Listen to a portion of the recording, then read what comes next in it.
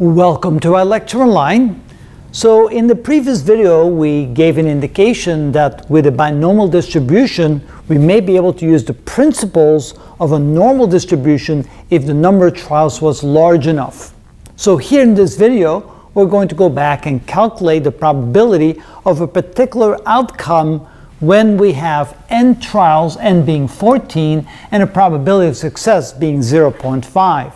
So we drew a line histogram of that particular situation, and notice that the highest probability occurs when the outcome is 7, and there's a lower probability when the outcome is 4.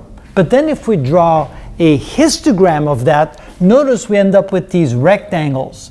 And it turns out that the probability of any one of these outcomes is proportional to the area of those rectangles.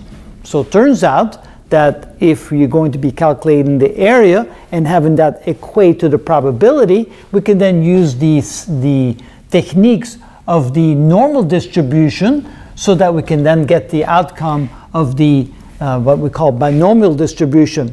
So let's see if that is indeed the case. So here what we've done is we've gone back and grabbed the equation to calculate the probability of a particular outcome in X. When there's n trials, X is the outcome, P is the probability of success raised to the X power. X, of course, is the outcome, and Q is the probability of failure, and that's raised to the n minus X exponent.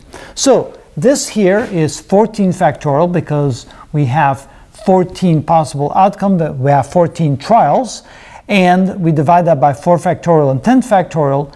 0.5 is the probability of success raised to the 4th power, and 0.5 is the probability of failure raised to the 10th power, and that comes out to be 6.11%. So there's a little over 6% probability that the outcome will be a 4 when the probability of success is 0.5 and the number of trials is 14.